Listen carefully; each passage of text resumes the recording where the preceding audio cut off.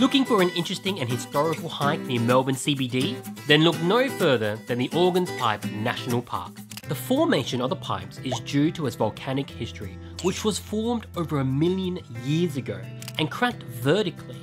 It is also evident in the Rosette Rock, which was an air pocket that lava flowed into like a cave, which gives it its look today.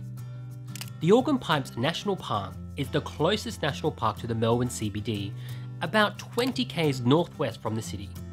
It is recognised by the world as an amazing geological site. We are in the Organ Pipe National Park today.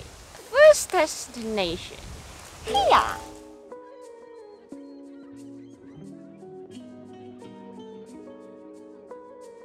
If you're on the way to Bendigo, or you just want to have a little bit of a hike outside of Melbourne, well, you can definitely check out Organ Pipe National Park. It's a small little stop. It's only a little bit of a hike, a steep hike, but a small little hike, and it's definitely worthwhile checking out this ancient and old rock formation. It's time for your hike ranking part. How do you rate or rank this? Level 1. Yeah, why?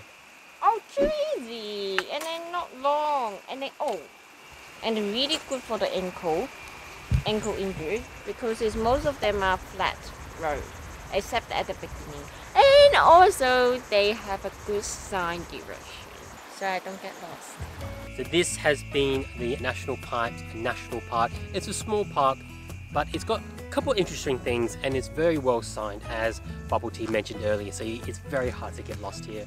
And actually you can do some small camps here and some small fires, but apart from that, beautiful park, definitely worthwhile checking it out.